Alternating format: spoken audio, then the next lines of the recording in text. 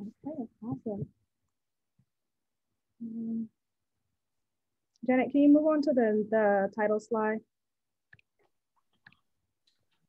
Let's see, let me get out of the chat here.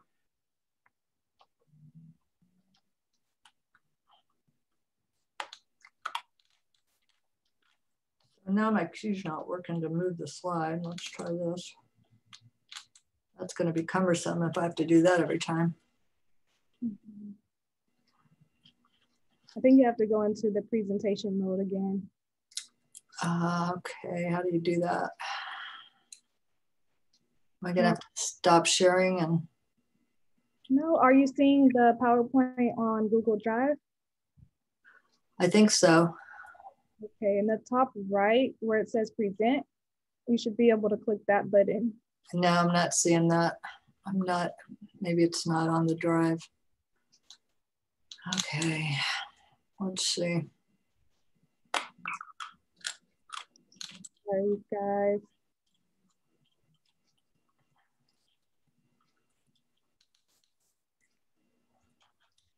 Okay, here we go.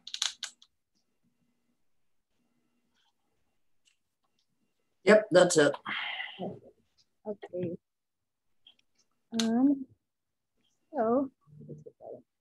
So we are very excited to be here today with you all.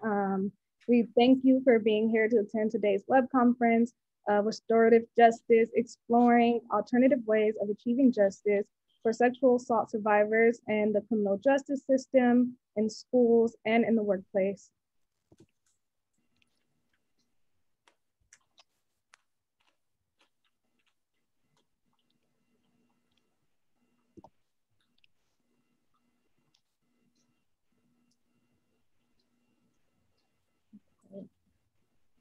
I think it went back to the regular view, Janet.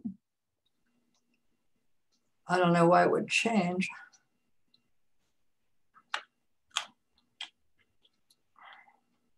I'm in the present view in Google. Oh, okay. So what I think it is you're not on the, so when you go to Zoom and you share your screen, does it take you back to a different screen?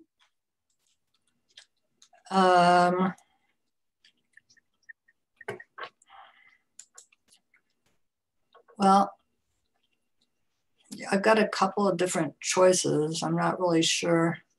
Yeah, I think that you're sharing one thing, but you're looking at a different thing. See, that's not in presenter view. Sorry, you guys.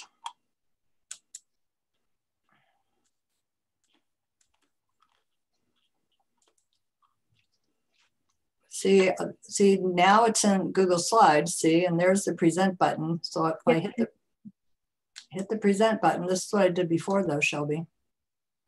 And then it took you, okay, because when you hit the present button, I don't see, like, it's probably taking you to a different window because I can't see that. You can't? Can you see these slides? I can see the Google Slides on Google Drive. No, I mean, can you see them on the screen now? Yeah, I see them on the screen. Okay, so what's the problem? So is it full screen? Because I don't see the full screen. It is full screen on my screen. Yeah, I don't see that. Is that okay? Yeah. Okay. All right. Sorry guys, we tried a tech run, but apparently we didn't get it all. Okay, so can we move forward here, Shelby? Yeah. Awesome. Can you go back once? Okay. So as you all may know, this web conference series is being brought to you by the Guam Coalition Against Sexual Assault and Family Violence. CALCAS is excited to be here and to be a part of this series. I just want to read a little disclaimer from the Guam Coalition. This project was supported by grant number 2017 MUAX004, awarded by the Office on Violence Against Women, U.S. Department of Justice, and grant G2001 GUSDVC, awarded by the Family Violence Prevention and Services Act, Administration for Children and Families, U.S. Department of Health and Human Services. The opinions, findings, conclusions, and recommendations expressed in this publication, program, exhibition are those of the authors and do not necessarily reflect the views of these funding agencies.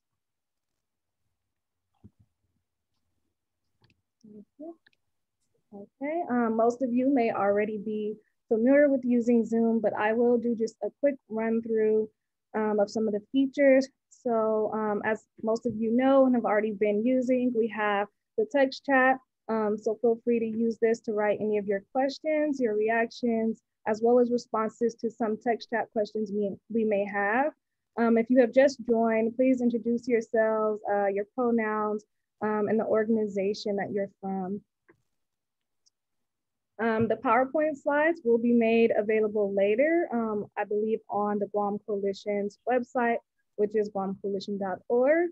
And so you will access that there, and I believe Taylor will probably give you the login page information.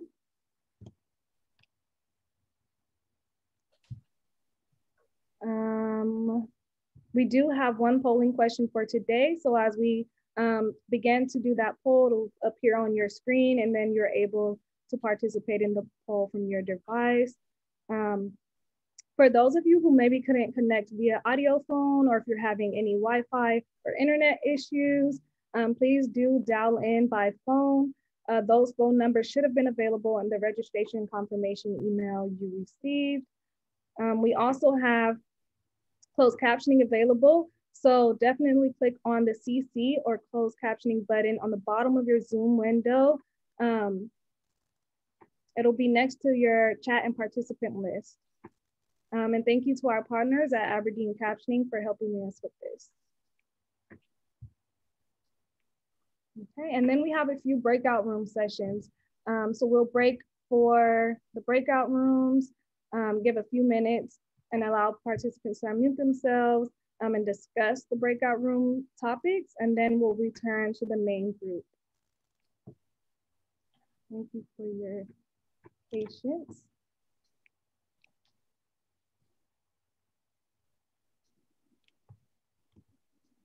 Okay, upcoming web conferences. So these are the last, or a few of the web conferences from this series in this month of November. So definitely look out for any announcements that you may receive from the Guam Coalition. These are all upcoming. And I know that for those of you who might want the CEU credits, you would have to attend all of the sessions in the month of November to receive those.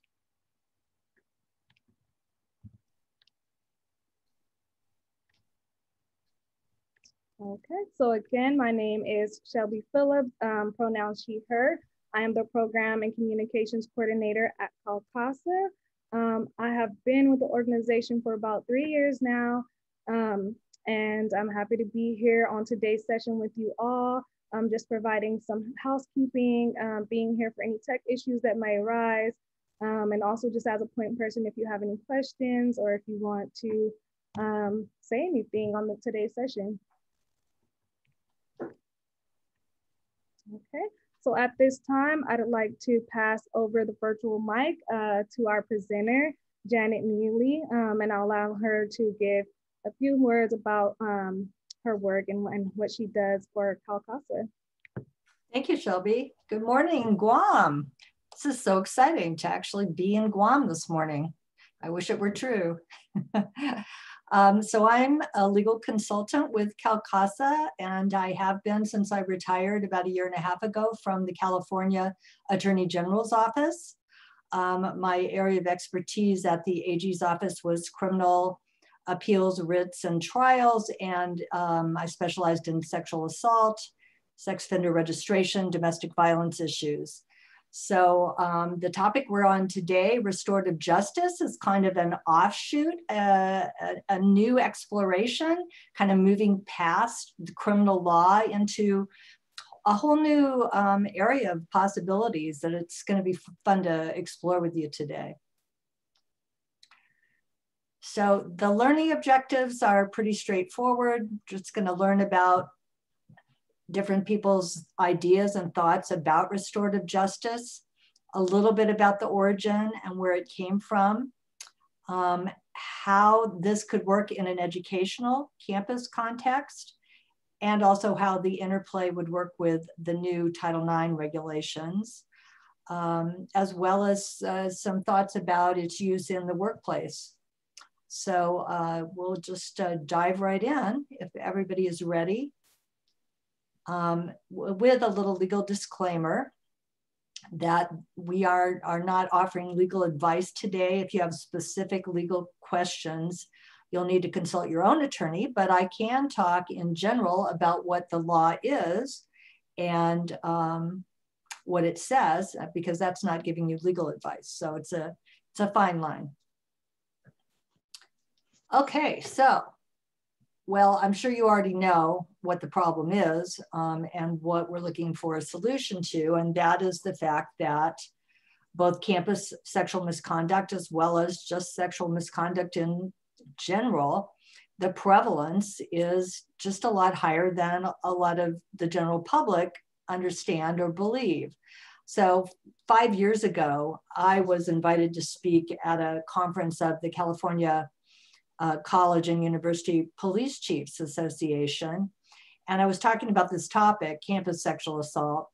And the chiefs were asking me, you know, did I really think that the statistics could be accurate? That they just had a really hard time believing that 1 in 4 or 1 in 5 college women experience sexual assault during their college years.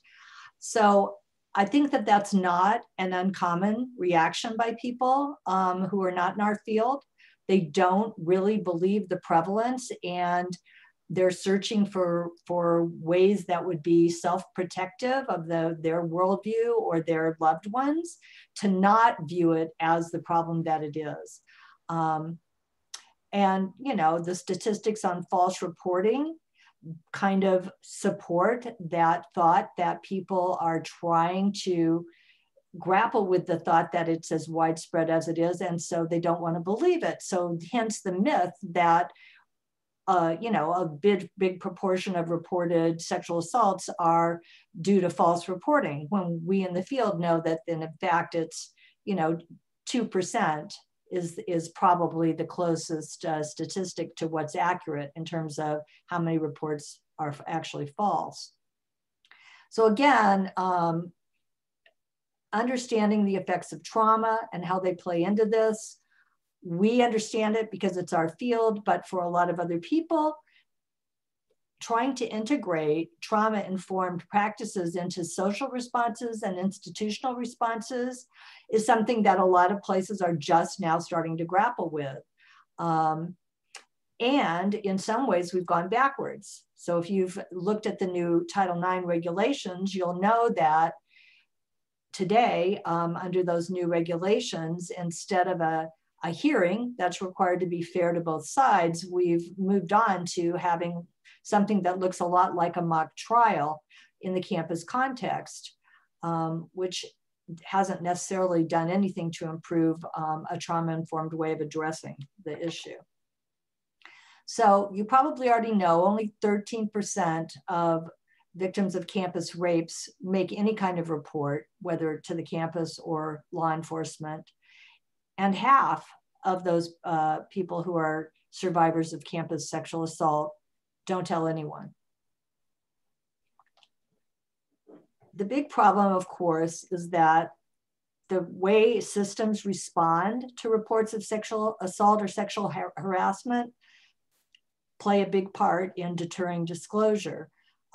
Too often, survivors perceive the systems as being too inflexible to meet their needs, that it won't care. The feeling is they won't care if I do report it, or they won't be fair to me if I do report it.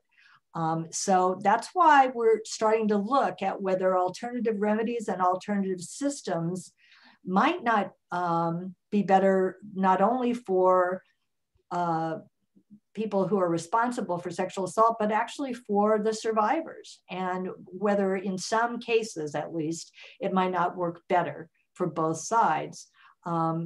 Will it make survivors feel more heard will it provide the community with enough safety to feel confident in using an alternative system? And will it have some impact on lessening the chance of repeat offending? Those are the real issues, right? We've got to not just make both the survivor and the responsible party feel like their issues were fairly addressed, but we've got to assure the community that they'll be safe in whatever we choose to do to respond to what's reported in this system.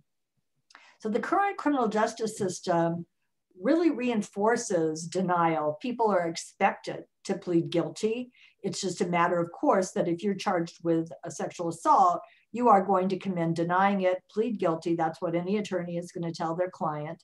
So it's set up to be adversarial.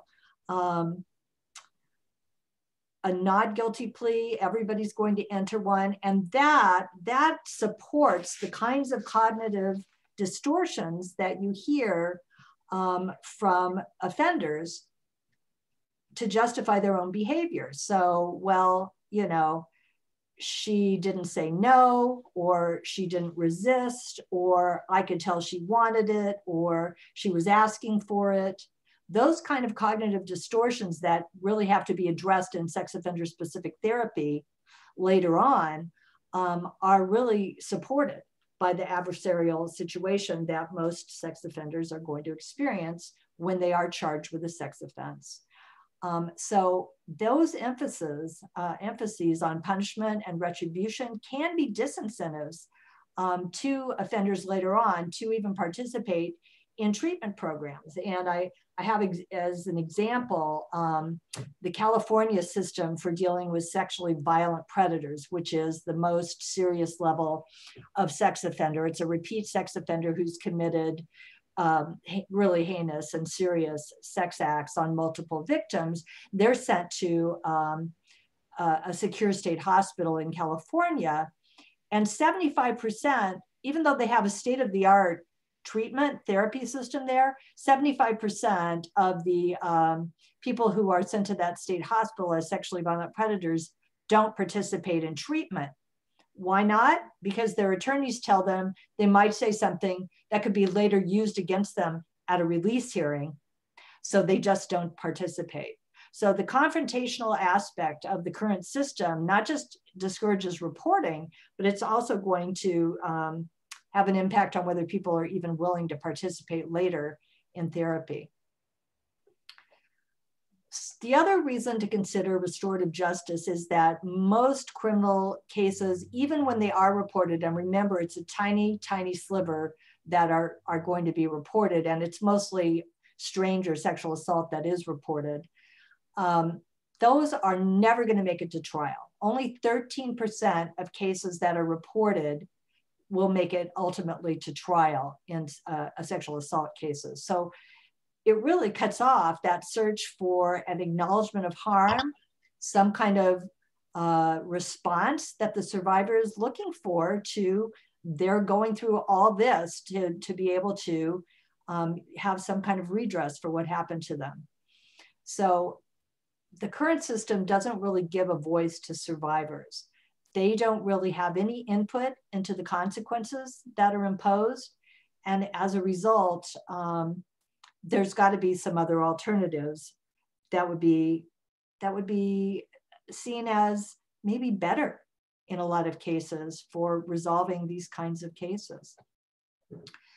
The origins of restorative justice actually came from Native peoples in Hawaii, in Canada, New Zealand, in Sierra Leone, and probably other places.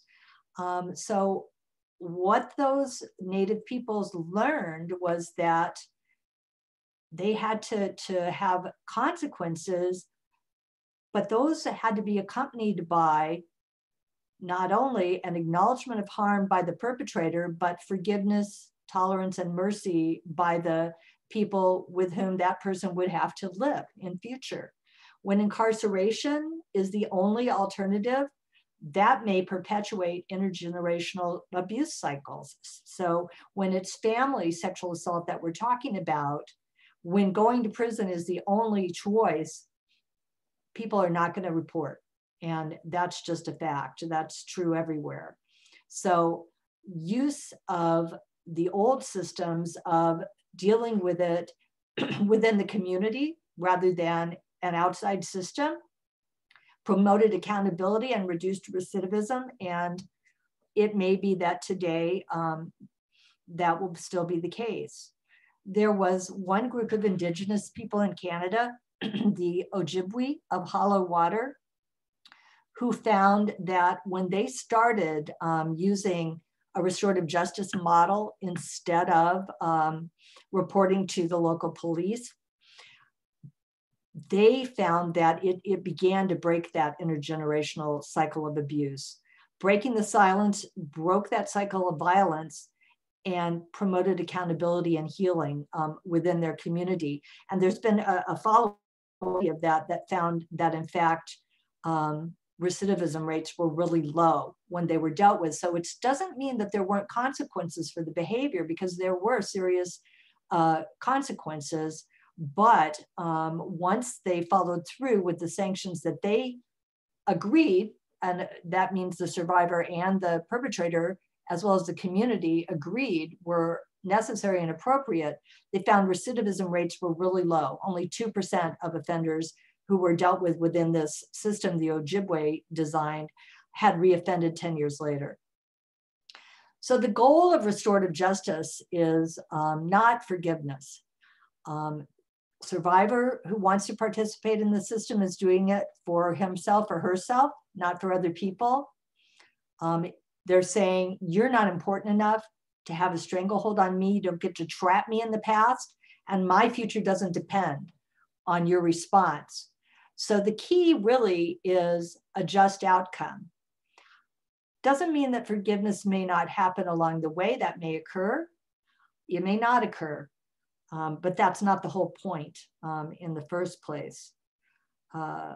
Putting the survivor's needs first is really the goal of restorative justice, and then addressing the needs of the larger community through accountability and reducing recidivism is really key.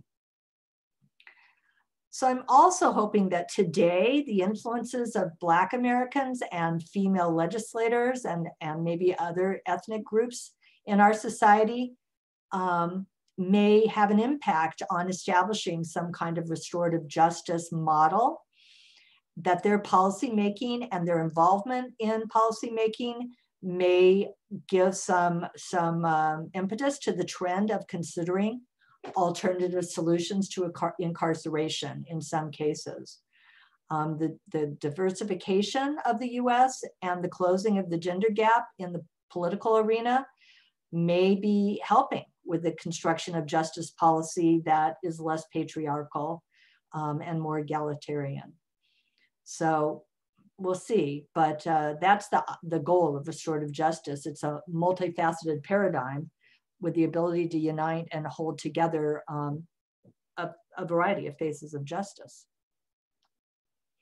So what do survivors want? I think that since you're working in the field, you already know, but the research says that survivors usually want to have a voice in what happens after they are sexually assaulted. They are seeking validation if they report, whether it's to a friend or to a system.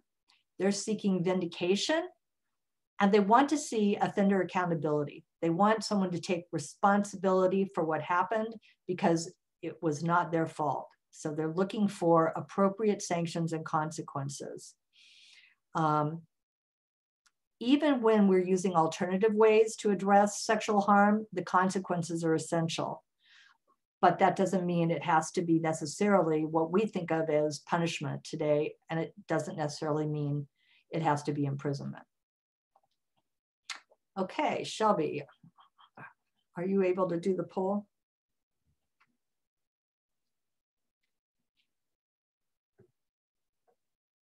Shelby?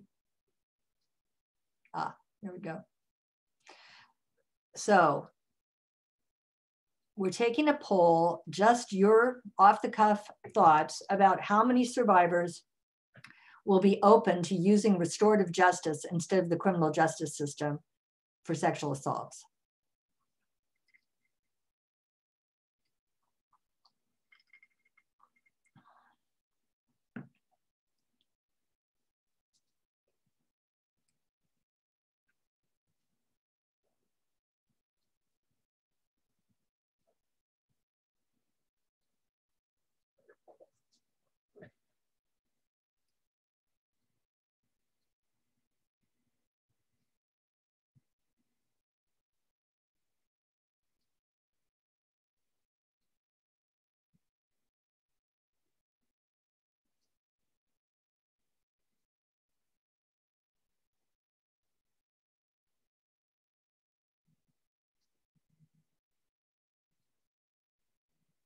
So it looks like maybe half of you think that, well, there's 50-50 chance that survivors will be interested in using it.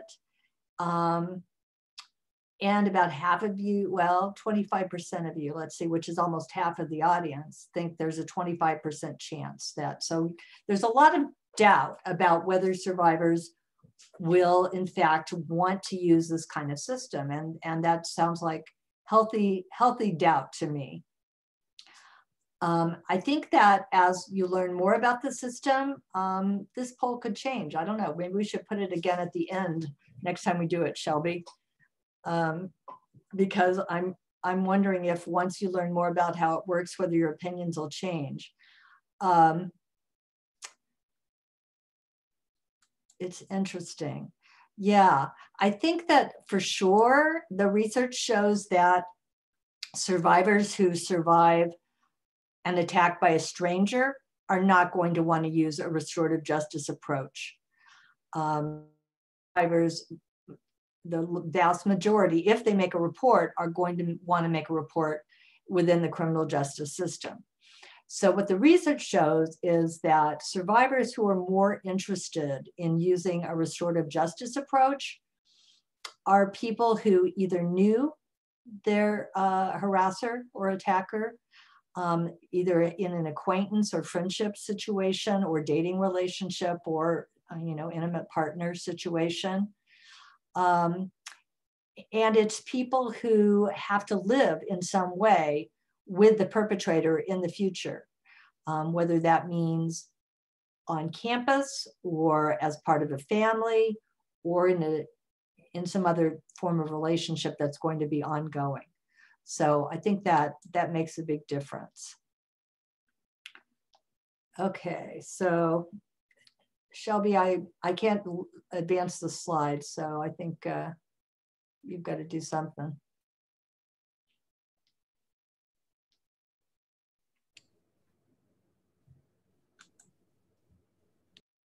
Huh, okay.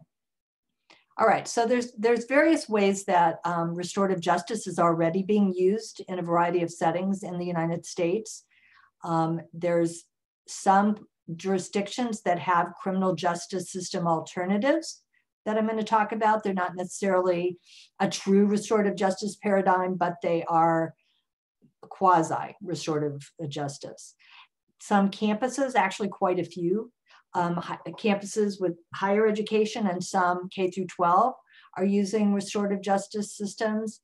And there's less evidence that this is going on a lot in the workplace, but there is some evidence that it's happening some places. So we'll talk about those.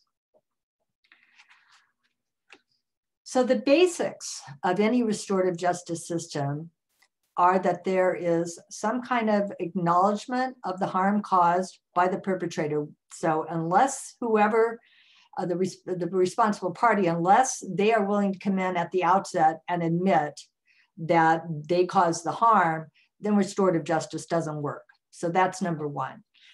Number two is that a true restorative justice system means both parties agree to engage in this alternative system, whether it's an alternative to a Title IX hearing on a college campus, or whether it's some kind of alternative within the criminal justice system.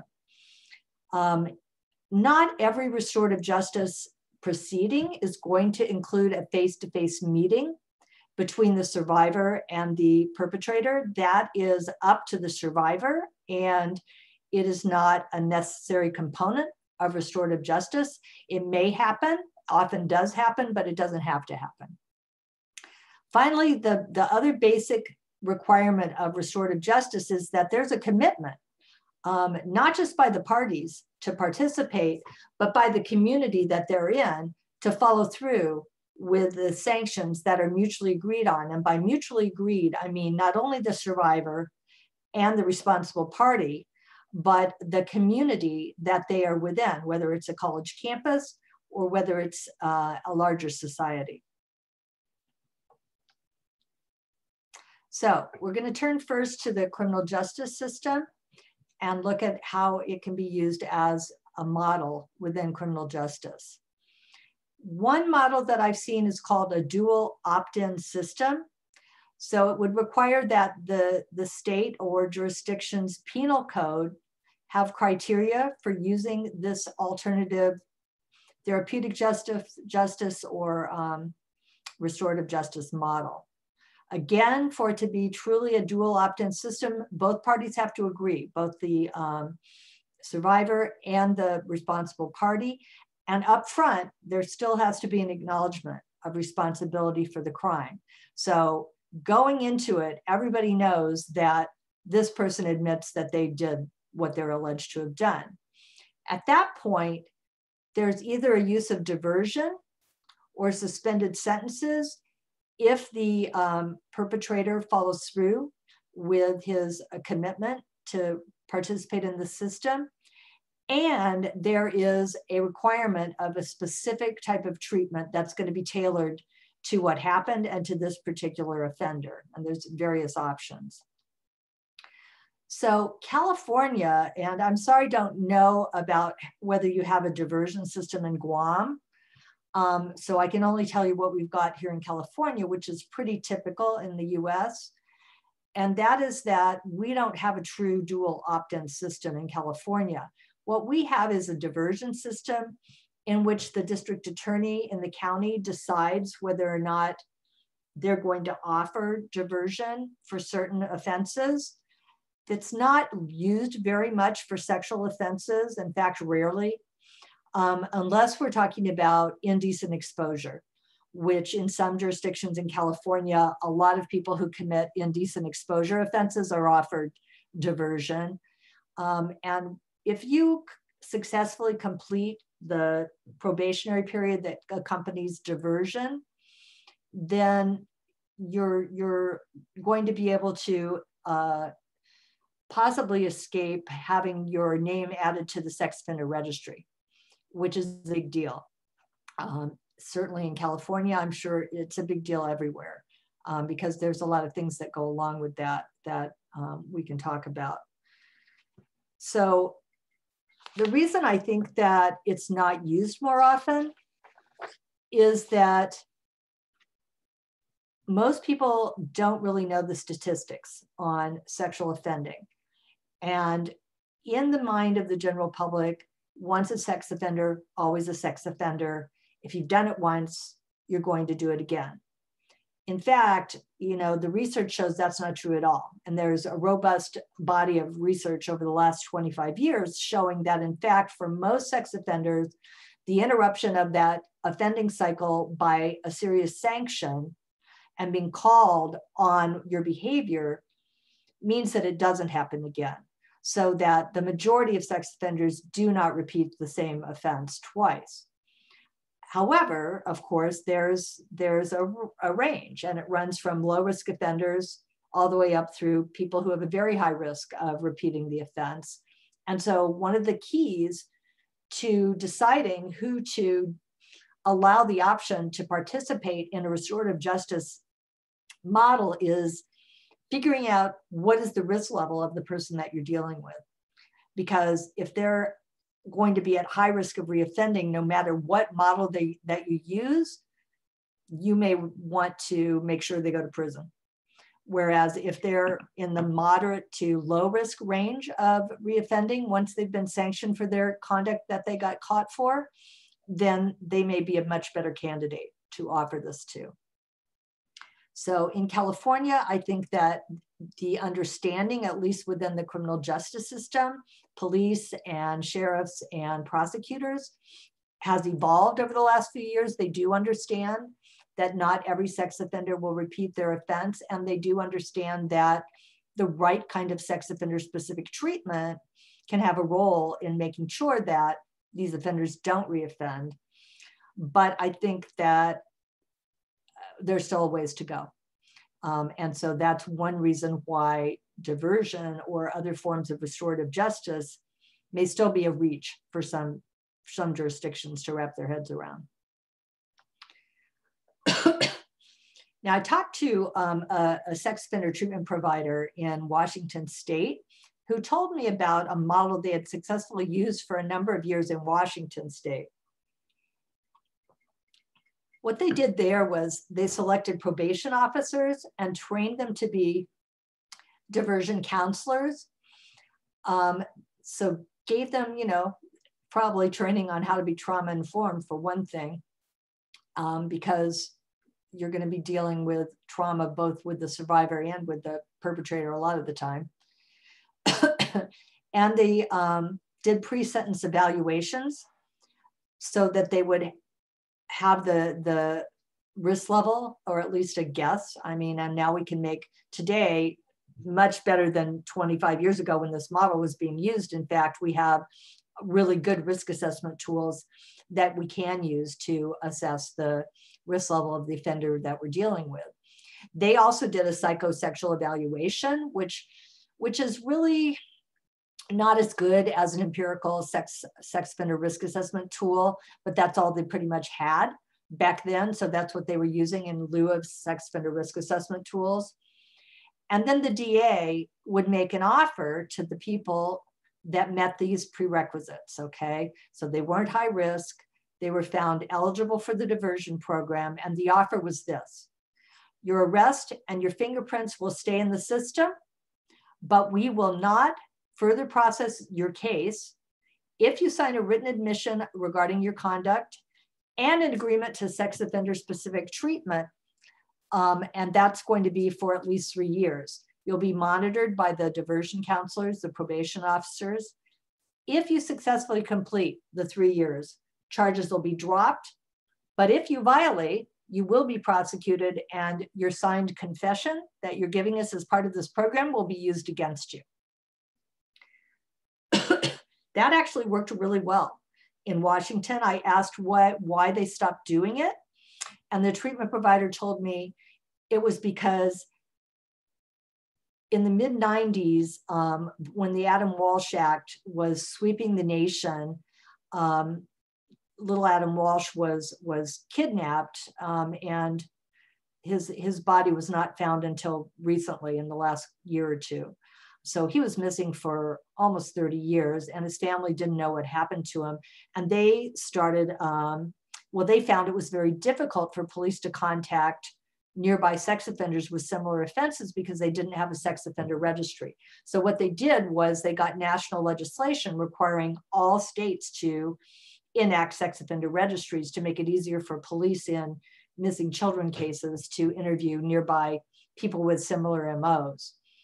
But because all that was going on, the Adam Walsh Act and states being required to establish registries if they didn't already have one, the political climate changed. Sex offenders became more the people that nobody had any sympathy for. Not that we have more sympathy offenders today than we did then, but it wasn't in fashion anymore to offer diversion to people who had committed these kinds of offenses, regardless of the risk level of the offender or the egregiousness of the offense. They simply dropped the program. So today we know a lot more than we did 25 years ago about chances of rehabilitation. It's pretty clear at this point that prison is unlikely to increase the likelihood of rehabilitation for anybody. And I don't know about Guam and what you have available for people who are imprisoned, but in California, we really don't have any good system of sex offender treatment while you're in prison. Our sex offender specific mandated treatment programs occur after people get out of prison. So it could be argued that the time they're spending in prison is probably detracting from the treatment that they're going to eventually get when they get out in the public. Restorative justice, the idea is to combine accountability with these steps toward change that are part of a targeted therapy approach. So targeted therapy would be a partnership between criminal justice professionals, meaning probation and parole officers, and sex offender treatment providers. And that's what we're doing here in California once they are released from prison. But again, we've got to consider public safety and risk level of the offender in deciding who gets to participate. It is true, though, that if the approach used allows room for empathy or inclusion instead of isolating and shaming the person who has sexually committed an offense, you're going to have a better chance for rehabilitation, even for a lower risk offender. It's just what the research shows. All right, so I'm going to show you this video. Let's see if I can bring it up. It's just a clip from one restorative justice program. So I'm not seeing it here, Shelby. I think I'm going to have to.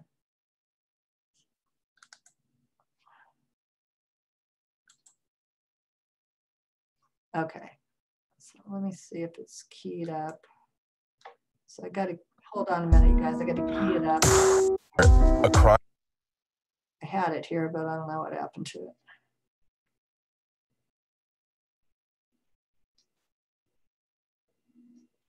Okay, so this is just one, yeah. Oh, I was just gonna say, while we're waiting for the video to load, there is a question in a chat. Okay. So they asked if there's any statistics of any offenders who successfully rehabilitated from this. So after using the restorative justice? I'm assuming that's what they mean. Through a restorative justice type system. Well, certainly there's a number of states that use diversion systems, and there's plenty of successful people who use diversion, but I don't have in mind any particular study to quote you for that. That's just my experience of 30 some years as a prosecutor speaking to that. I know that in the more informal study, well, that the state of Canada did on the Ojibwe restorative justice process, where they started dealing with sex offenses within their tribe with a restorative justice model, that after 10 years, the research showed that they had a very low recidivism rate. And there are other studies, and if you're really interested, just email me at CalCASA after it's over, and I can give you what I've got on the recidivism rates. But there are some good studies that do show that this can work, that this approach can work in reducing recidivism. Yeah. Okay, are we ready for, I'm going to play this video, just about 3.5 minutes.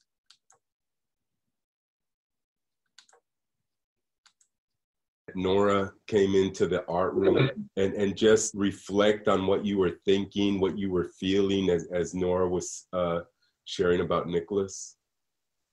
A standpoint when I met Nora. I did not know Nicholas. I didn't know who killed Nicholas. I didn't know where Nicholas was from, on a general note. Now, on a specific note, personally, I had to go to the board. And being that I wasn't in the house during the murders, I could not connect to the act of murder and to say honestly, yes, intellectually, I can go before the board and intellectualize them and even show some great emotions, but it's not about the person that was harmed. It's about me thinking in my mind that you harmed my mama, you harmed my daddy, that you left me without one of my parents. Those tears would have not been honest, because they would not have been for the victims in my case. So I confided in you, and I confided in Chris and the Bare Bones brothers, like, yeah, bro, I'm having a problem connecting, and I don't want to go in there dishonest. I'm not going in there to put on a show. But since at no point in my life I pulled a gun on a person and killed him, that I couldn't connect. And so when you started to bring Nora specifically in, I remember she passed around the picture.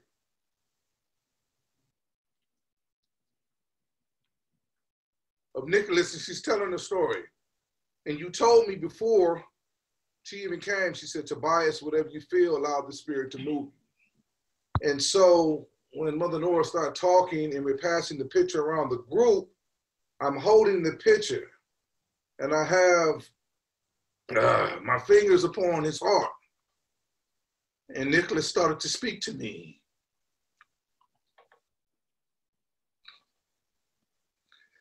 And it became so overwhelming that I'm looking at Javier and he's shaking his head like, go ahead, brother, speak your truth. And I'm resisting it. And then I just blurted out, Nora, you know, I'm the one who killed your son.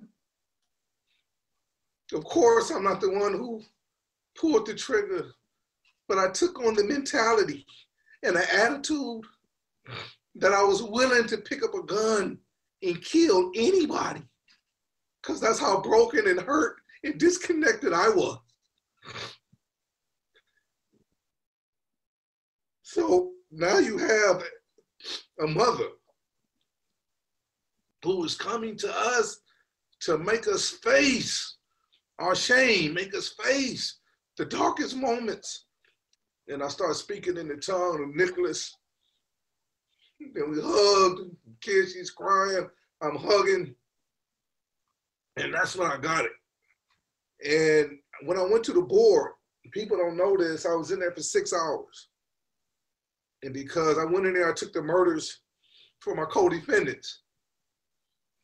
And the commissioner asked me, was I crazy? I said, no, ma'am, I came here, I told to speak the truth, so help me God. You know, we put your hand on there. And she threatened to leave me in prison for the rest of my life if I came to take those murders, knowing that I wasn't in the house. I said, man, what you have to understand is to kill one person is to kill humanity, to feed into the mentality of hostility and self-hatred and disconnection to the point that your friends will go inside of a house and murder somebody. Okay, I'm gonna try and go back to the PowerPoint.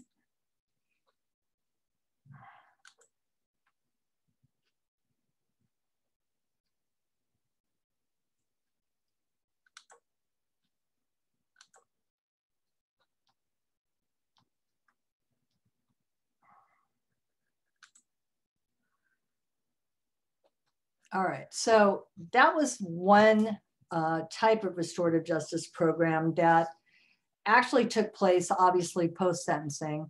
The mother of the victim really was the surrogate for the victim in that scenario, because obviously the victim couldn't speak for himself. Her son had been killed in a gang-type shooting.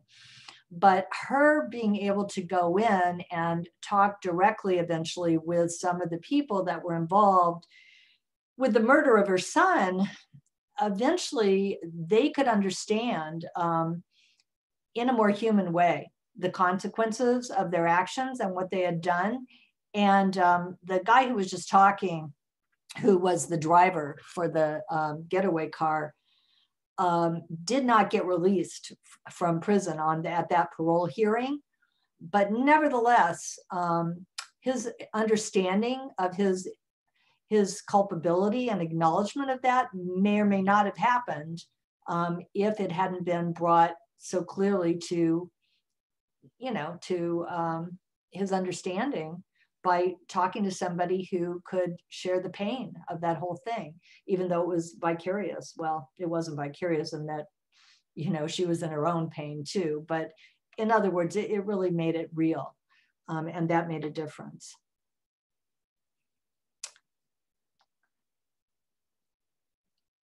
The restorative justice model requires extensive training on dynamics for facilitators. So it's not just a therapist who starts doing individual or group therapy with the people involved it's a whole structured process that starts out with,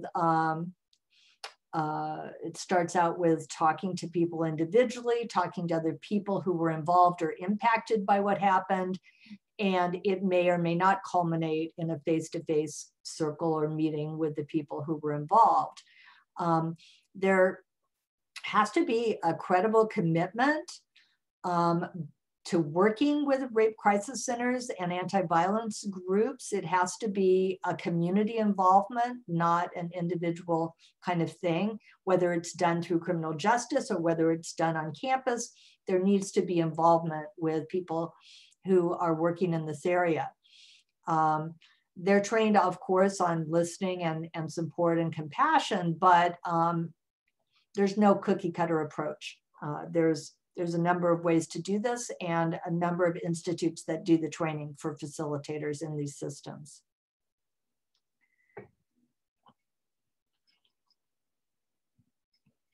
Often diversion you'll see used when the sexual conduct was illegal, but it wasn't forcible, meaning underage sex where the survivor agreed to participate.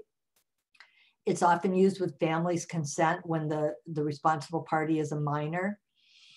In some cultures, statutory rape isn't even a crime. It's condoned by families. So it can be used in conjunction sometimes with family reunification systems.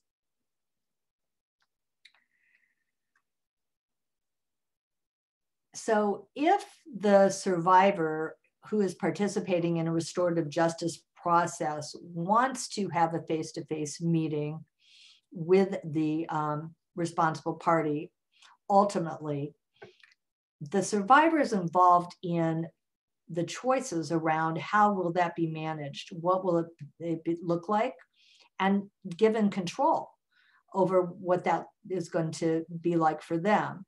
Support people are always included in the process, and the facilitator is going to be working separately and thoroughly with the offender first, because that person needs to have some understanding of what responsibility looks like, and has to understand about how to listen and how to take accountability. Just because they've come in and said, okay, I admit I did it, is not going to get you to the end goal of having this person really understand that what they did was wrong. It had this impact on this other person or these other community members, as well as the survivor, and what those outcomes are. So I'm not going to click on this link here. I just put it on the slide because I thought it was a really interesting website about the kinds of outcomes that we can work for in restorative justice. So it'll just be on your slides if you decide to print them out.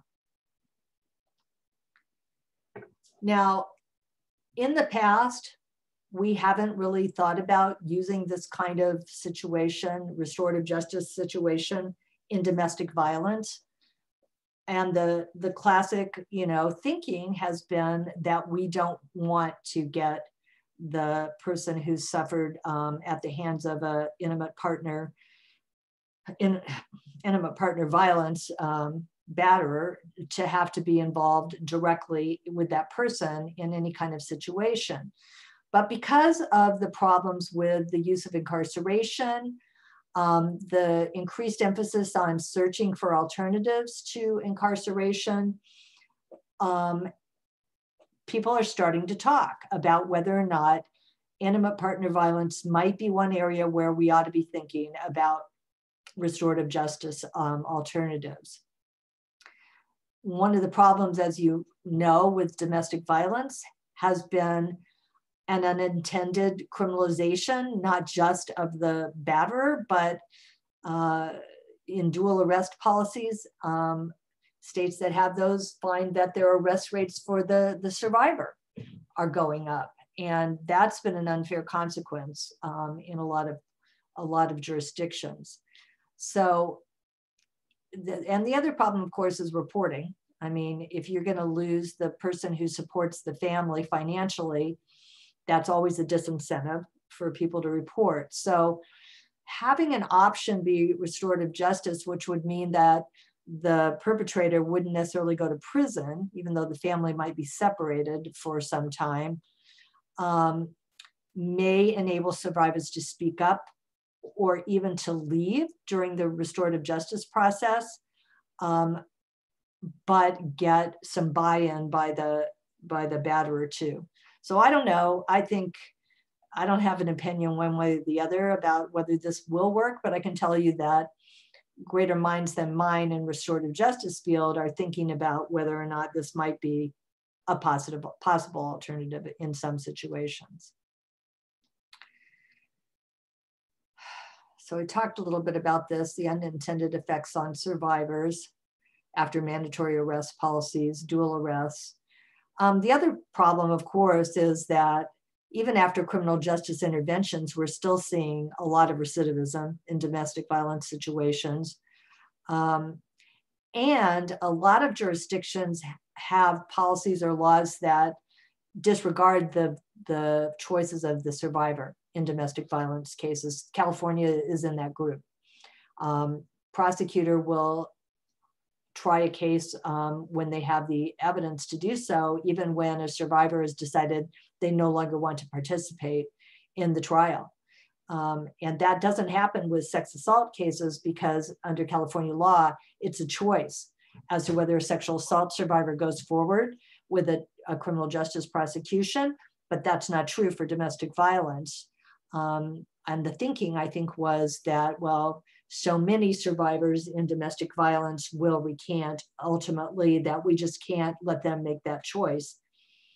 But we need to rethink that, because taking that choice away from survivors is not necessarily making them safer, because what we're finding is recidivism is still occurring, right? So joint meetings could still threaten survivors' safety, and so that has to be a case-by-case decision. But there have been rigorous studies of the use of restorative justice programs in domestic violence situation. And so here's a meta-analysis that looked at a total of almost 1,900 arrested or convicted domestic violence offenders. And what they found was that there was a modest but highly cost-effective reduction in the frequency of repeat offending. And that's the citation down there from the Harvard Journal of Law and Gender. So it's already being tried in some areas. And in this meta-analysis, they found while the improvement wasn't great, there was improvement in the recidivism statistics.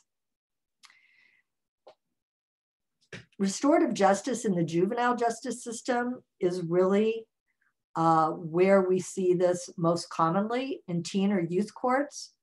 For quite a while, quite a few jurisdictions have used community service, apology letters, counseling programs targeted at teen offenders to try and keep them out of youth prisons, basically.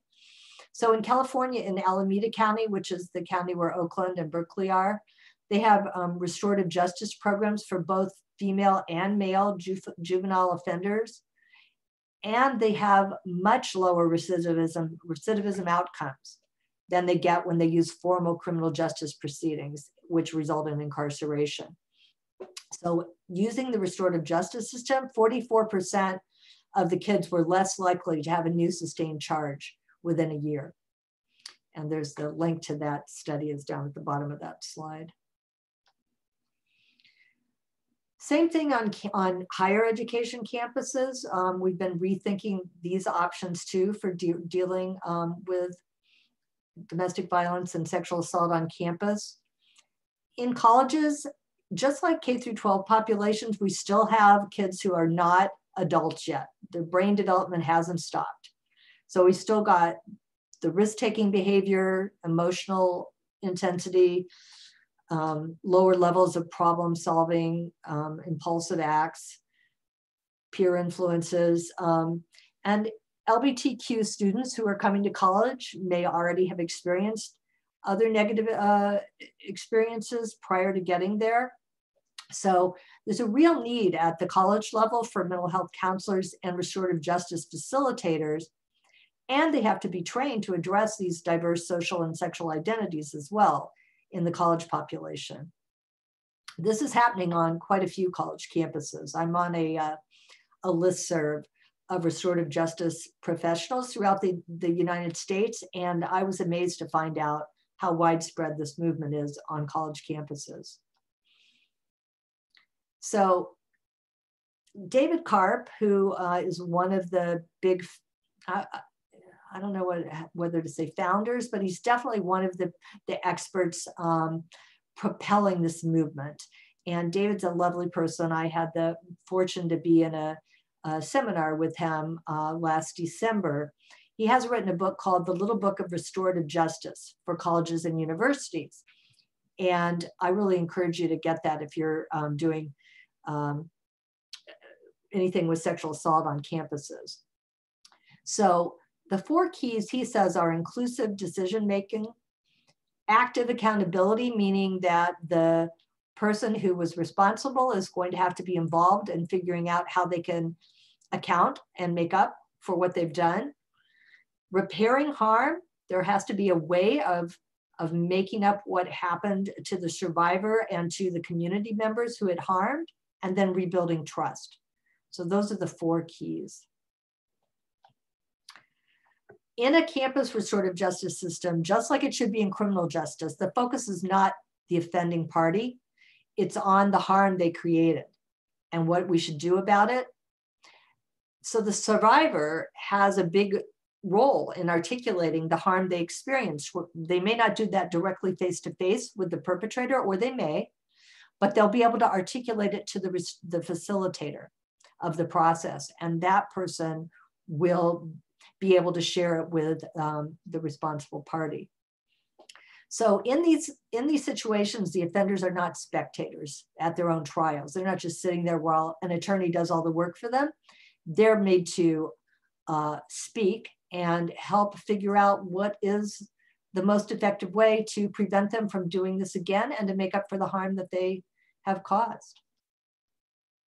So active responsibility, commitment to fully engage with the aim of making amends, and sanctions that are developed with active engagement by the offender means it is more likely that they'll actually follow through with the requirements. And I think that that makes sense, because if you're involved and agree that certain sanctions or consequences are fair, you're more likely to comply. I think that you're less likely to view it as a coercive process. And while you may not be happy about it, you're more likely to do it. So here's the scenario.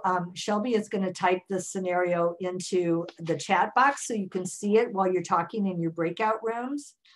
But the scenario is that we have a drunken student, college student, who's climbing into his girlfriend's car and he refuses to get out of it.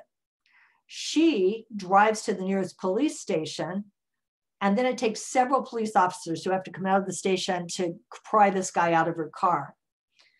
However, this is the first time he's ever been violent with her or exhibited any kind of stalking behavior until now. So what I'd like you to discuss in your breakouts is, should criminal charges be filed here? And if so, should he be expelled? Is this the kind of situation you think a restorative justice process could be used in that might allow this guy to remain on campus? And what might influence your decision on whether to offer a restorative justice alternative or not? So take about 5 minutes to talk about this in your breakout groups, and then we'll come back and we'll just ask each breakout room to give us a quick synopsis of what they've made of it. Okay, Shelby?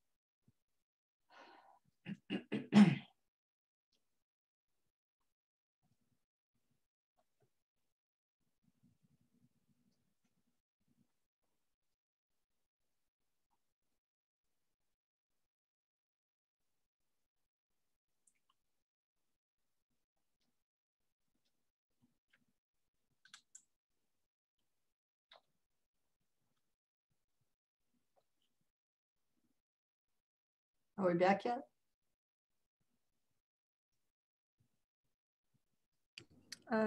Rooms are closing in 2 seconds. Okay, and then can you unmute everybody for a little bit? Yes. Okay, so we can have a discussion. I don't see any way for me to do it. I think it's under participants. Okay.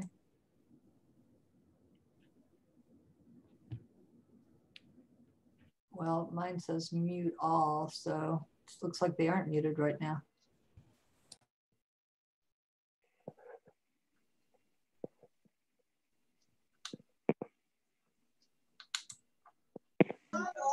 Ain't gonna hurt. Okay. So is everybody back? Yes. Okay. All right. So I'd like, let's see there. We've got 67 people. So we should have had, how many were in a breakout room, Shelby? There were 6 to 7.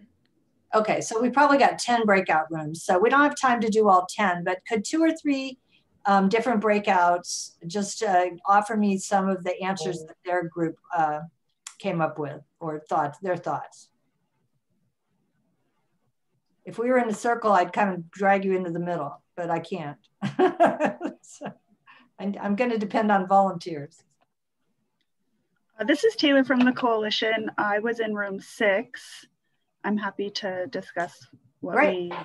Okay. So we don't believe charges should be filed or that he should be expelled at this time. This is like his first incident that we know of. So we would check in with his girlfriend. We want to hear like both sides kind of get like the backstory. Because he is on a college campus, we think they have a little bit more room to require counseling and like alcohol classes. Of course, following like the college campus policies. And then we want to make sure that resources are also offered to his girlfriend and make sure she's okay.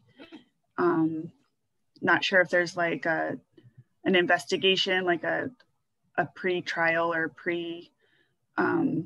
investigation on like his remorse or anything that they can measure to see if it would be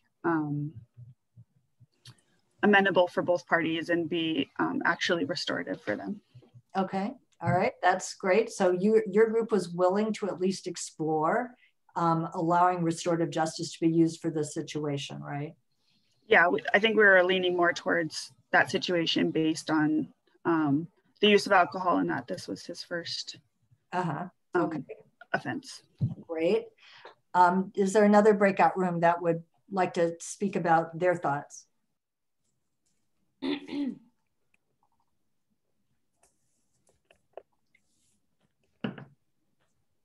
on, you guys. Just one more.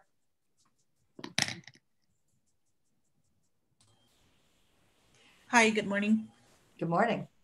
This is Margaret. I'm with group 7. So it doesn't really say in the scenario if this was on at a work site area, but with the agency that I'm with the Department of Education, we have the tolerance of the no smoking and alcohol on premises. Now, if this individual was on campus as a drunken person, and this was an employee that let's say the female was the employee, being on campus like that drunken, we should be able to remove that only because in the K-12 area, you do have minors in the presence of the area. So the safety factor is what we're going to be looking at. Mm-hmm.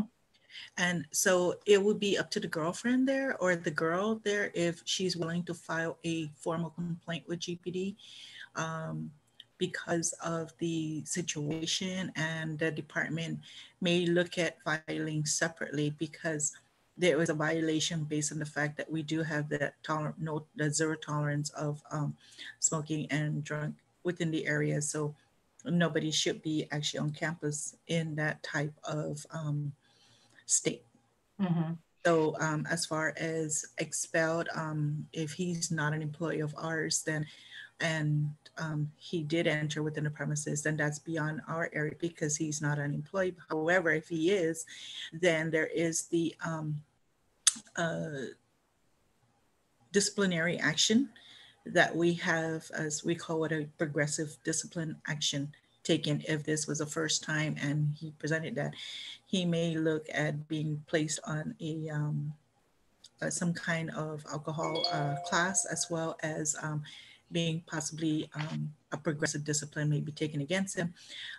Could be a reprimand or a memorandum of warning. And should the incident occur again, then that would be going up the channel. However, because of him being refusing to get out of a vehicle, again, that's possibly on the female's part if she wants to file an official complaint based on that situation. And that's just my personal opinion. Sure. So that's how it would work under the system that you have now, it sounds like, right? But what did your group feel about if there was an alternative system that was a facilitated restorative justice process?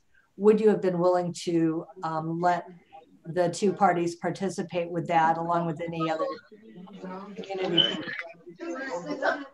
We didn't quite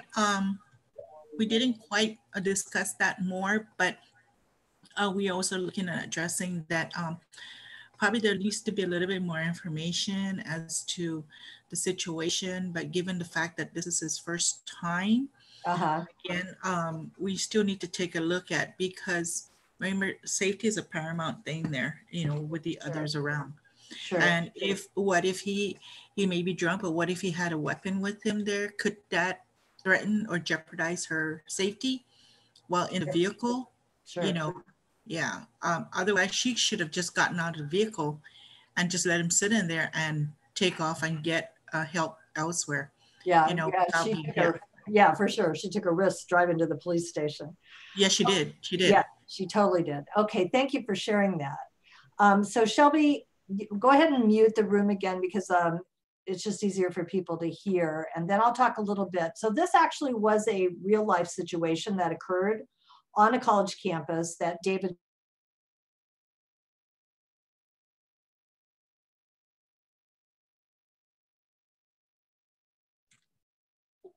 so I'm muted, hold on.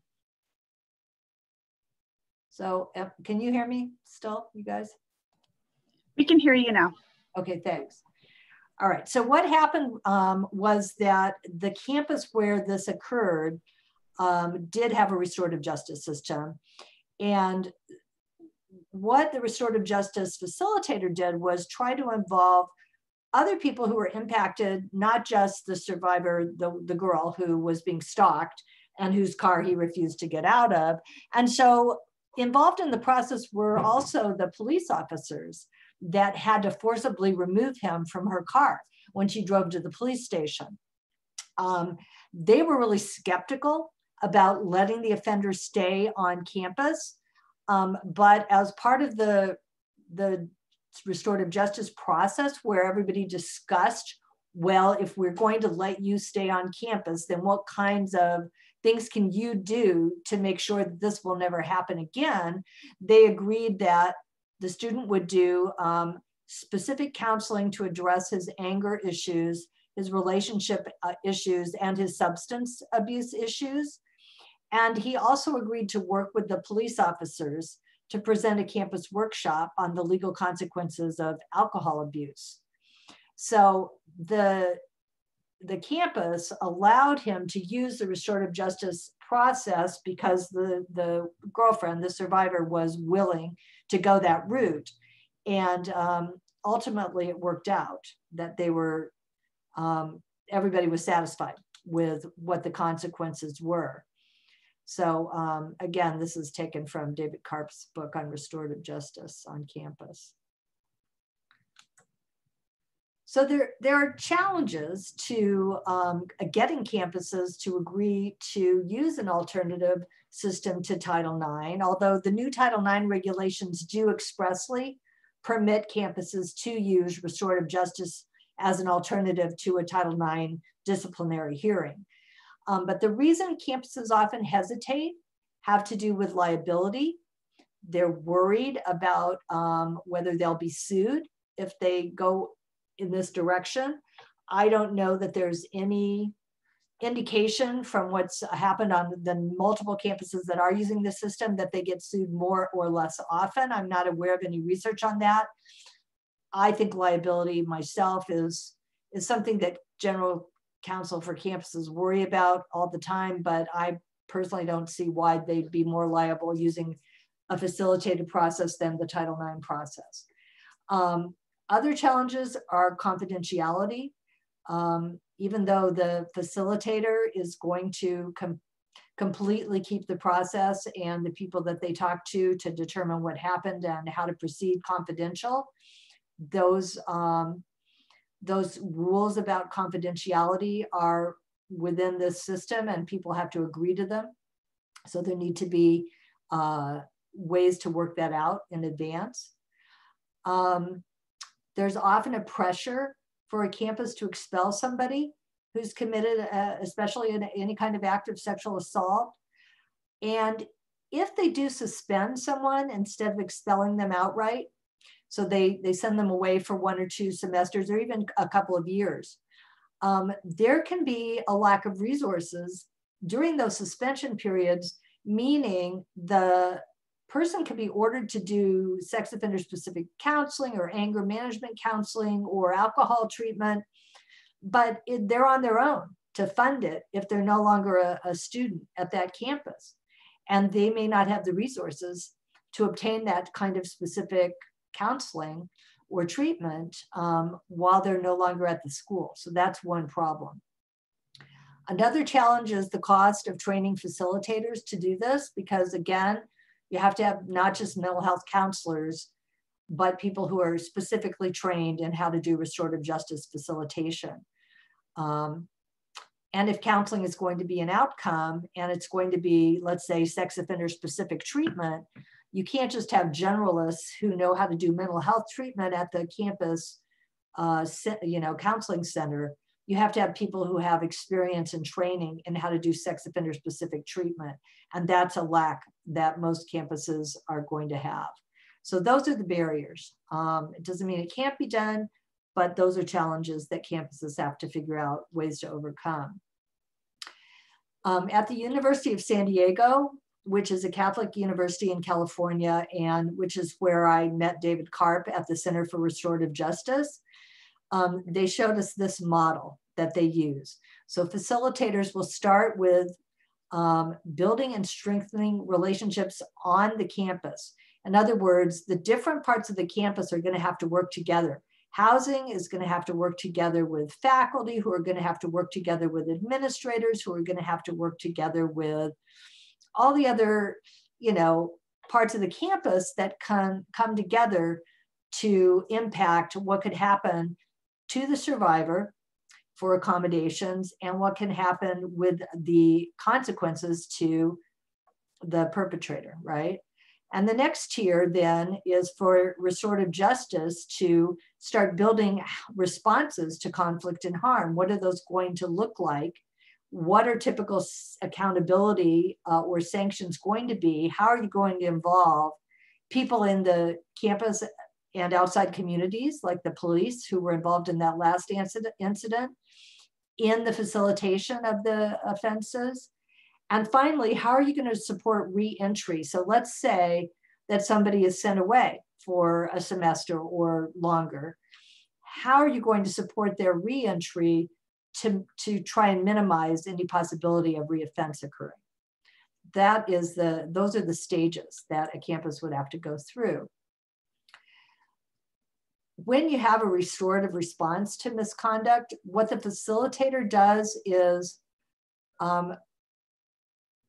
first do the intake and pre-conference interviews with everybody who was involved, whether it's the survivor, the admitting responsible party, others who saw or were involved or impacted by the behavior that occurred, and then let them tell their stories.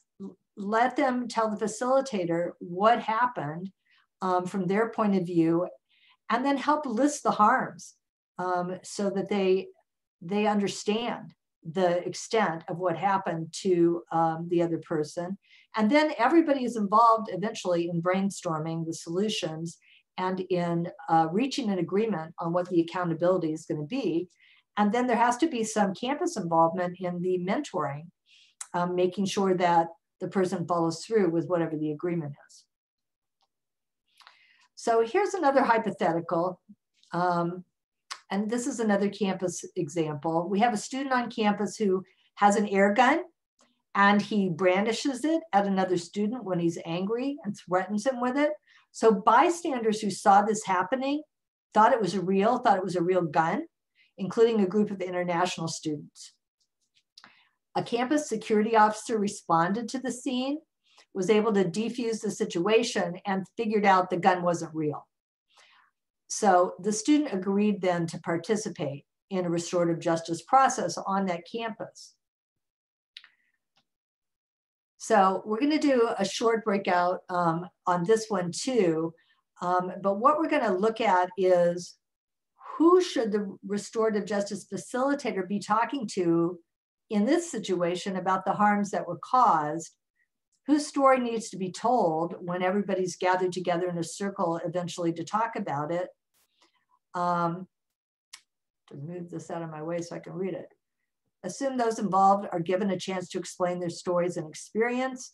Brainstorm possible solutions and consequences for this, this incident, okay? So Shelby's gonna put, again, this in the chat box. Who should they talk to? Whose story needs to be told? Assume everybody will have a chance to explain, and then come up with some possible consequences and solutions. And we'll take about 5 minutes again.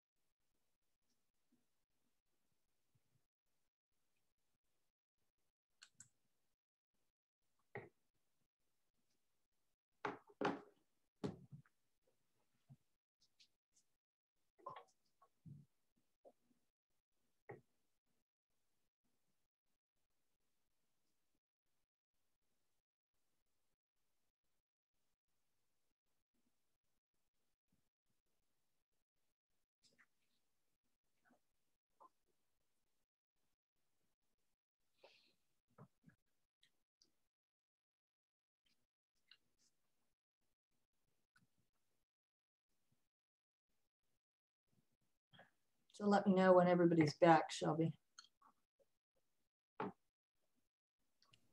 Okay. I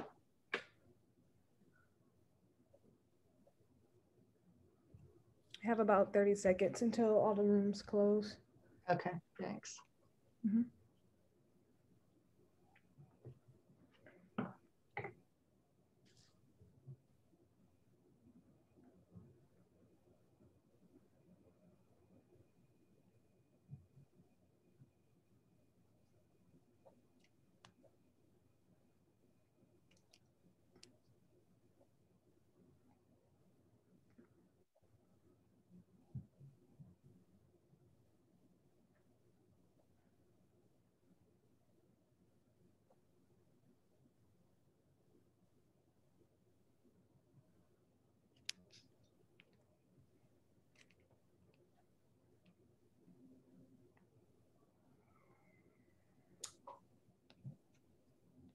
So are we all back? Yep, everyone's back. Okay. All right. So are they unmuted, Shelby? No, I can unmute everyone though. Unmute them for a minute.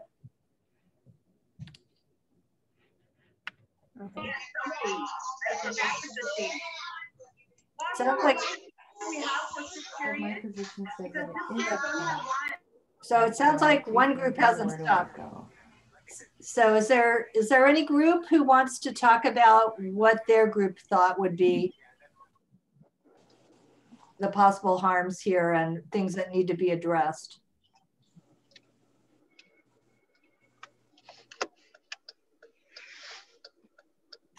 Well, if no one wants to address it, we can just look at what they did with this actual incident. Why don't you go ahead and mute it, Shelby, and I'll just talk about what actually happened with this, because this actually did happen on a campus. So the harms that the facilitator in this restorative justice. Kaplan and Marie.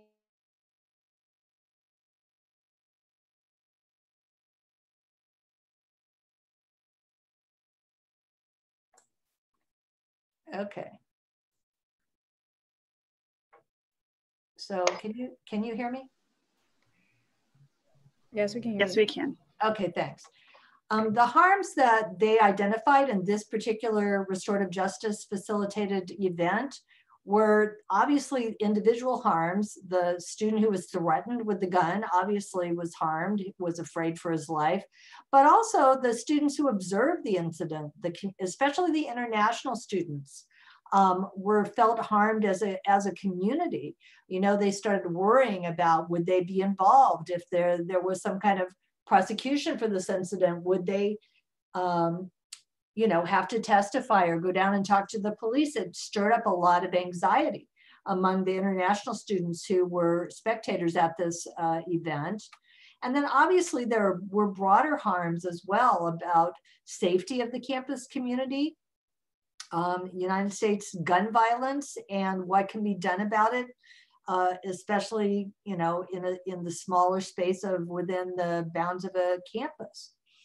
And what was needed, of course, was some kind of acknowledgement of the fear and harm that was caused, a feeling of safety that needed to come probably from the campus, but maybe also individually from the offender to the groups that were harmed and that were placed in fear.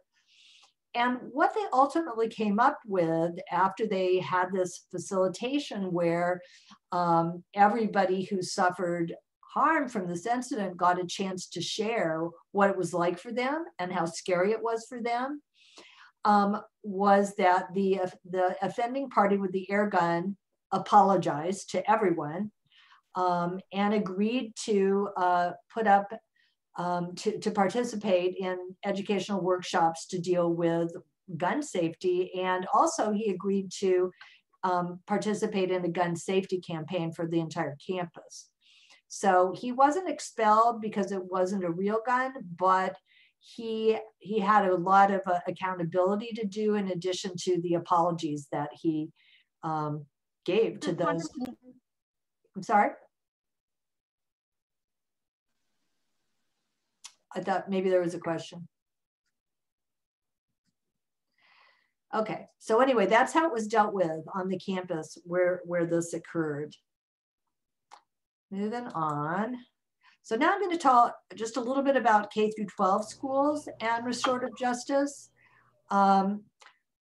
Restorative justice has been used quite effectively in K through 12 schools. And they've used community conferencing as the technique that they use to address the conflicts that occur between individuals or student groups or staff. And they bring in not just those involved in the conflict itself, but family members or support people for those who are involved. So this happened in the schools in Baltimore.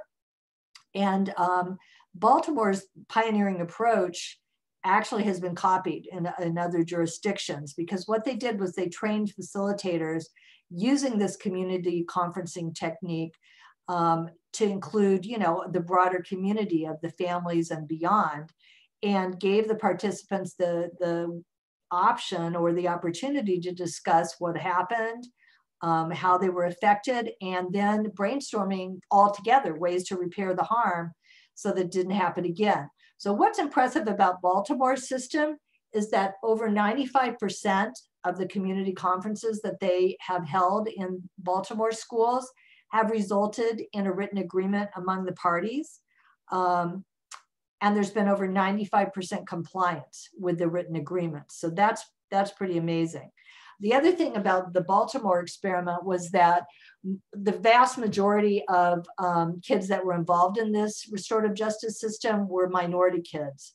So 97% were minority, but it provided these youth of various ethnicities, the same alternatives that often are made only available to Caucasian kids. In other words, a way to avoid the criminal justice system, the juvenile justice system, and to deal with it in a different way. And it's worked really well.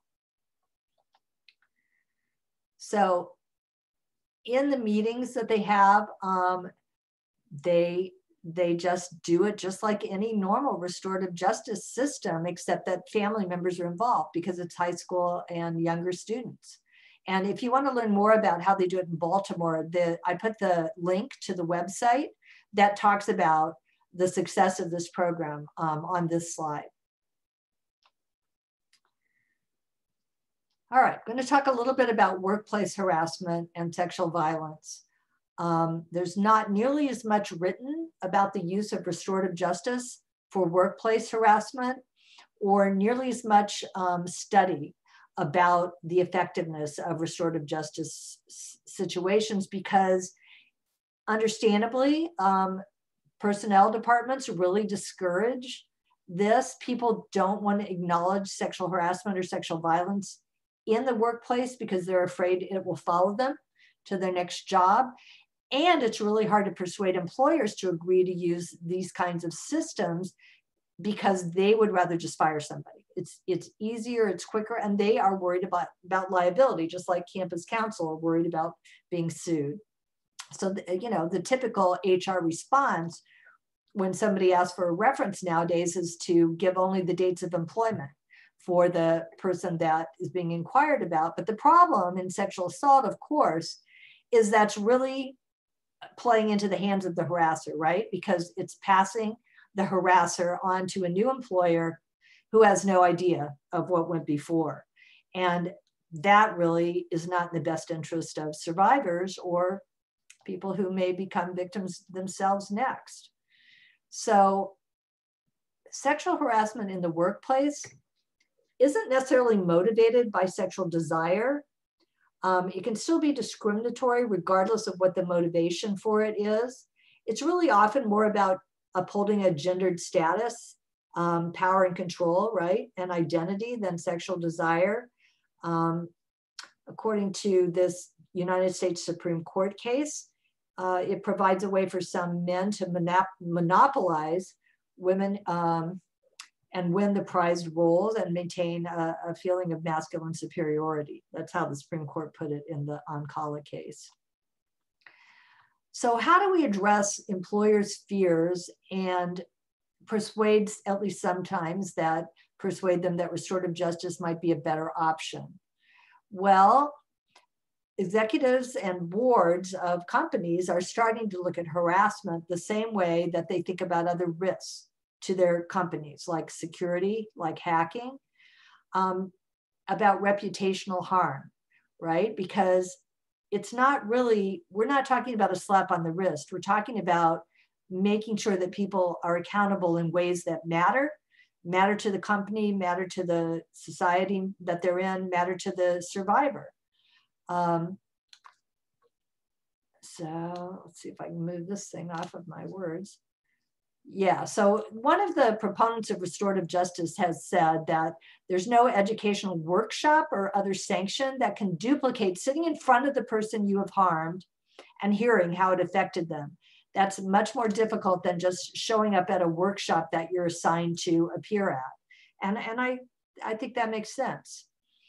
The other thing that employers are starting to realize is that restorative justice may reduce their chance of being sued by one party or the other, because restorative justice only operates if it's chosen by the survivor, right? Both parties have to agree to participate.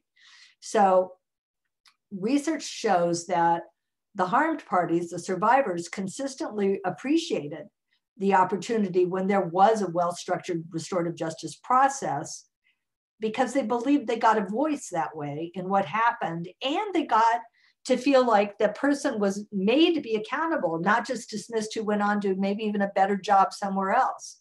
So because offenders have to take responsibility after the talking about the harms, if everybody believes the process and the outcomes are fair, the company is less likely to be sued by one party or the other.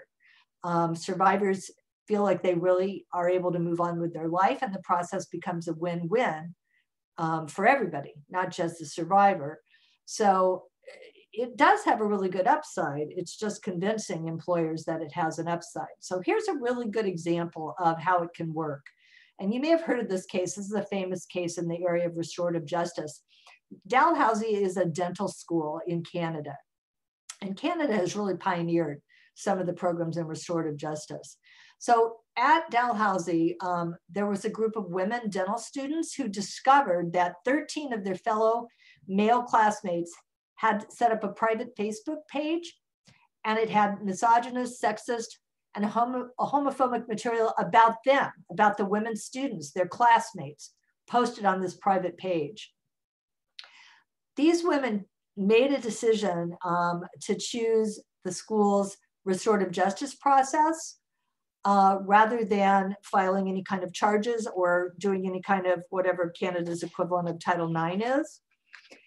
So the facilitated process there meant that they had to go through a thorough investigation that lasted months. There were regular meetings between the facilitators and the participants, meaning both the women and the male students. And there were different types of restorative justice circles over different issues with various groups. So it was a 5-month process, and it didn't end with anybody being expelled, but the women said they were clear from the beginning that they didn't want their classmates simply to be expelled, who would then be 13 angry men with no more understanding of what happened than they did the day the posts were uncovered. They said, we didn't want to simply forgive and forget. We were looking for a resolution that would allow us to graduate alongside men who then would understand the harm they caused and own those harms and carry with them the responsibility and obligation to do better in their dental practices and in their life.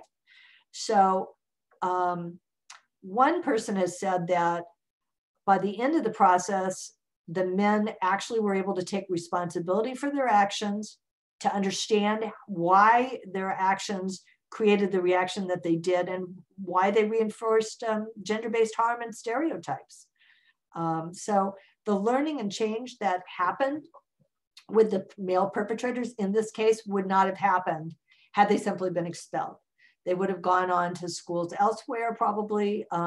Most expulsions for sexual assault type or harassment type cases don't get recorded in college transcripts, so the next school will have no idea why that person left or was expelled. So here's what I was just reading you, that the victims were looking for a way to teach these people about what they did and why it was so wrong. And the male students said that they eventually became regretful and learned that saying too sorry was too easy. You know, it was a 5-month process and they did go through a lot of facilitation, but they said that they had come to see how much harder it was to make amends for these kinds of acts. And they saw that their acts weren't excusable, and they promised to be different. And maybe, you know, for some of them, they really were different going forward in their future lives as dentists. We can only hope. So the people who participated in this at Dalhousie felt that because they took responsibility, they understood how their actions created and reinforced those gender-based harms and stereotypes, that they were committed to addressing the issues. The male students went on to present what happened to them and how they had changed at a number of forums. So probably in a more punitive process, if they had simply been expelled, none of this learning and change would have occurred, because it was designed to help them understand and not just to punish. And that is the point. when it can happen of restorative justice.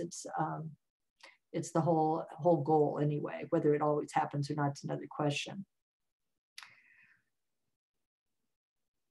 So one thing I thought was really interesting when I was researching employment and whether restorative justice could work in the employment situation was finding that it's really hard to change ingrained misogynistic attitudes, and that some of the research is showing that men who have these attitudes double down their behavior when they're made to do traditional workplace trainings like on sexual harassment, like most big companies and government require all employees to do. And so what the research is showing is that bystander education might actually have a better chance of engendering some insight or understanding about what is so wrong about these attitudes and behaviors. And that's really interesting, because bystander classes or trainings don't focus on saying, now, you know, don't do this stuff is bad. Instead, it focuses on getting people to understand how they can, as a group, intervene to make sure that people aren't harmed by sexual assault or sexual harassment. And that allows somebody who might have those tendencies to feel like they're part of a group that's intervening to prevent harm from happening, rather than feeling they are being targeted as someone who could do this kind of thing. And that's the difference. So it's really interesting that bystander education may actually deal the best with it. Okay. I was going to say, the other thing that Restorative Response Baltimore found was that the training helped, you know, they offer training on conducting dialogue, and that's their website if anybody's interested. But they're offering training in order to help team building on campuses, and they say that they can prevent minor conflicts from escalating into formal grievances or legal battles, into litigation. So if you're interested in that training at all, I put that link in there. Now, I just want to talk a little bit about systemic barriers to using restorative justice, and a little bit about risk assessment for determining who can participate. And then I'm going to open it to questions for the last 15 or 20 minutes, and we'll just have a dialogue if people want to stick around. So for those of you who are receiving grant funding through VAWA, the Violence Against Women Act, programs that treat both survivors and offenders are ineligible for grant funding. So that's one of the problems or systemic barriers to being able to develop a restorative justice program. You can't do it with VAWA funding. Often funding for grants is only available for continuing existing programs or for evaluations, but not for developing or operating new programs. So that's one problem with developing a restorative justice system on campus. The theory behind punishing people, sending them to jail or terminating their employment or expelling them, the theory is that the very fact that we did that, expelled them, incarcerated them, fired them, that will mean they're going to stop offending. But what the research is finding is that that's not very likely. It's simply moving the behavior to another time and place, passing the harasser on to another campus or workplace. And like I mentioned earlier, often there's very little record of why the expulsion happened on the college transcript. Somebody had a bill in California about 5 years ago to include on college transcripts in California the reason for suspension or expulsion if it involved sexual assault, and the governor vetoed it. So it's interesting. It's not likely to be there, and so it's much easier to just move on. R&R, if any of you have been involved at all in the field of sex offender risk assessment, you'll know that R&R stands for risk, needs, responsivity. And it's really how current theory addresses sex offender specific treatment today. So it involves using empirically based risk assessment tools, meaning ones that are statistically based on research showing what factors about an individual offender are going to raise or lower their risk for committing another offense. As I mentioned earlier, research shows only a small number, really, in a group of sex offenders who've been convicted of a sexual offense, normally there's about 10% that are considered high risk. The majority are going to fall into the low risk or moderate categories, and only about 10% into the high risk category. So for offenders who fall into the high risk category, we'll probably want to find a way to exclude them from restorative justice processes, because they're very unlikely to change. They may be able to, if they're sociopathic, they may pretend to change, but it's unlikely to impact how their future behavior goes. We look at the risk factors and the criminogenic needs, what the problems this person has are in the treatment, because it has to match what their needs are and their ability to respond. The higher the risk level, the more treatment needed. Well, that makes sense, right? That's what the research shows. So just educational programs are very unlikely to change high-risk offenders' behaviors, even students. Even if they're young, if they're falling into that 10% of high risk, it's going to be difficult. Prevention materials, education materials are not going to do it. It's going to have to be sex offender specific, and it's going to have to deal with these converging factors of hostile masculinity and impersonal sex, because those are both the hallmarks of people, men in college environments, who have the most likelihood of committing, a non-consensual sex acts, preying on women who don't consent. And so it's dealing with those two risk factors that the treatment has to target. So who is a candidate and who's not a candidate for restorative justice then? It's got to be either somebody who's capable of understanding the harm that was caused and able to feel remorse, or if they don't have that capability, they at least have to be rational enough to follow through on a commitment to change. They have to understand that future similar behavior will negatively impact them in some way significant enough to make them motivated to change their behavior. So it's one of the two.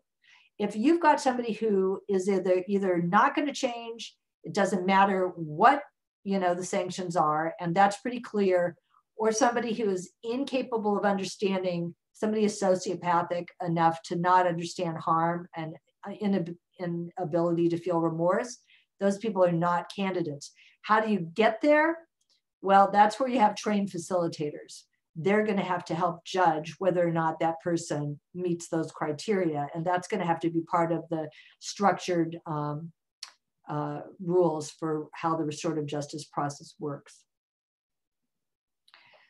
So a number of states are now already using sex offender specific treatment programs. In California, we've been using them for 10 years here, since 2010. It's not intuitive treatment. It's very cognitive behavioral therapy oriented, and it's research-based.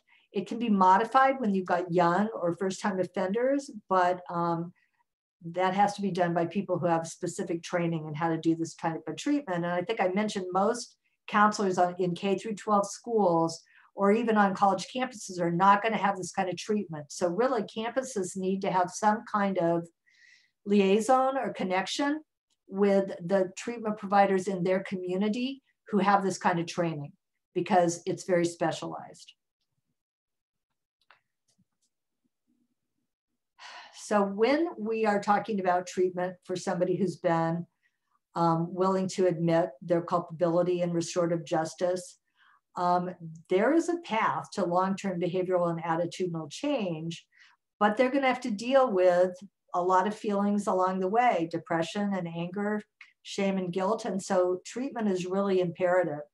Motivational enhancement techniques are going to be needed for those who are going to resist actually benefiting from the treatment. So these are all barriers that the counselors should be trained to deal with. There's a really great project. I really encourage you, if you're interested at all about this kind of treatment for students that you work with, to check this out. It's called the STARSA project.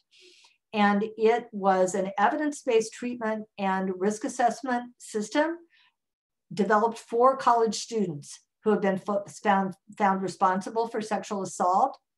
So they developed two different approaches, one for lower risk students with protective factors, and another one for higher risk students with behavioral problems or anger problems or, you know, various personality pathologies. They used either risk needs responsivity approaches or cognitive behavioral therapy options to deal with the behaviors. And the treatment program that they developed is able to challenge the distorted belief systems of the offenders, but still build respect and rapport, which is crucial for treatment to work, right? So the real keys to this system working, and I believe it was the University of Michigan. If you just Google STARZA project, it'll come up. And I believe it was the University of Michigan.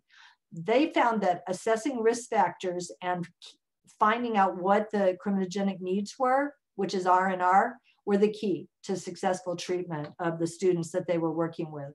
So this is really encouraging that somebody has actually thought about how this would work in the campus system beyond the criminal justice system with adults, which is where we've mostly seen it. Here's some some resources, including the link to the STARZA project that I put in at the end of the slides so that you would have them. And now we've got 20 minutes, so I can stay behind if anybody wants to chat. Just to unmute everybody, Shelby. And if anybody wants to stay and ask questions or chat about this, I'm happy to do that.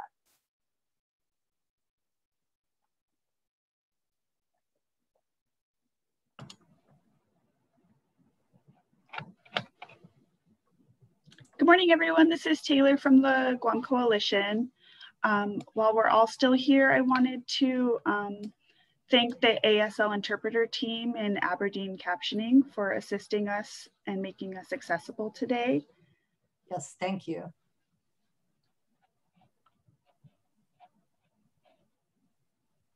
And the floor is open for anyone wanting to ask questions with Miss Neely. I haven't had a chance to look at the chat box. Shelby, is there anything in the chat box I haven't addressed?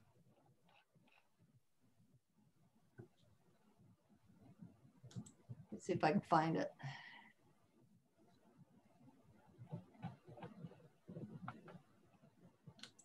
See a question that came in about 20 minutes ago. They were just asking about a student. They said the one who displayed the gun, was that an international student?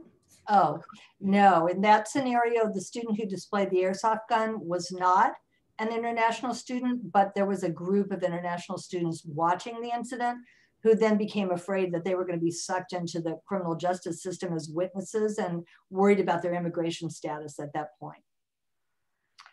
Let's see, anything else down here?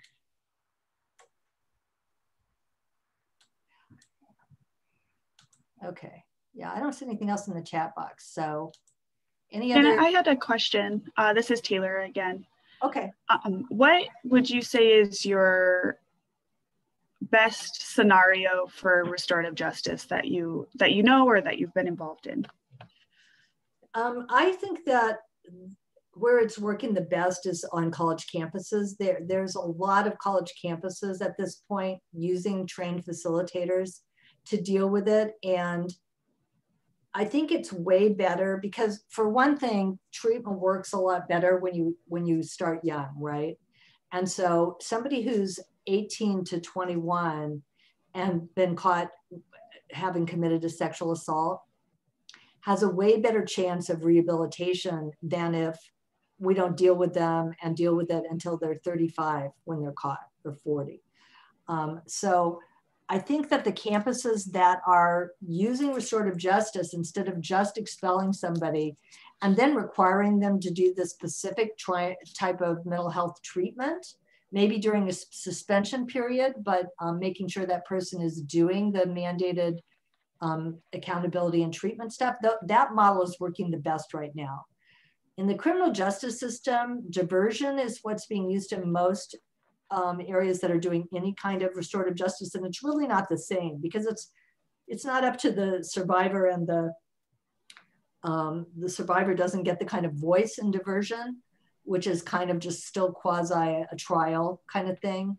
You don't have a trial, but the focus is still not on the harm that was done to the survivor in diversion. It's still all on the offender.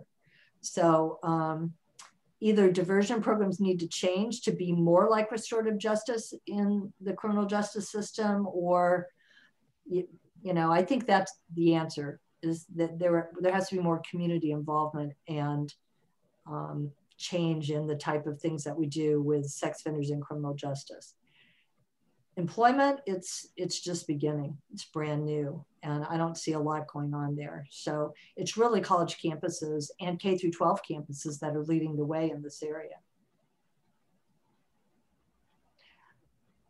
I think a jurisdiction like Guam, that's not as big as some jurisdictions, would have a great opportunity to talk about incorporating this in their criminal justice system, as well as in educational systems there.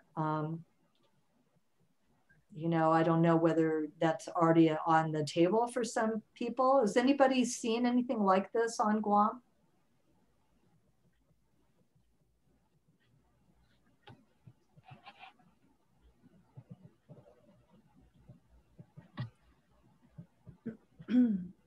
Maybe not. Well, anyway, it's been a pleasure to talk to all of you today. And if you think of something later that you wish you'd ask, just email me at info@calcasa.org and just say the questions for me, and I'll be happy to answer it for you.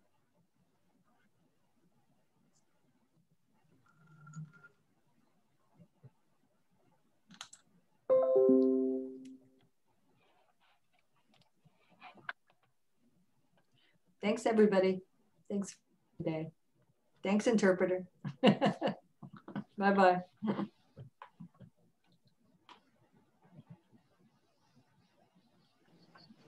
Thank you, everyone, for your time today. We appreciate you joining us. I wanted to point out in the chat, there's information on how to access these slides, as well as how to apply for continuing education units with the University of Guam.